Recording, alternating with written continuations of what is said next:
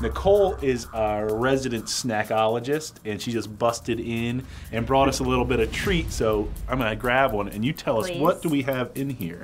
Well, the bottom, I call it a blueberry tart. The bottom is grinded up almonds and dates, medjool dates. I don't even know if I'm saying that right. Okay. And then the creamy part is cashews soaked overnight.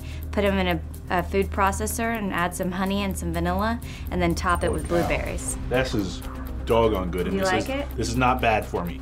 It's not bad for you. I mean, it's got a lot of protein, and you know, you don't want to eat the whole tart, but you know, it's a good little healthy snack. We do these snack tips, and Nicole always comes up with these things. So on the Rival website, you have to check those out. This is very good. Thanks, Dave.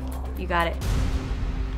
Perfect. Good. Oh, Kenny, I didn't want to forget about you. Oh man, that is.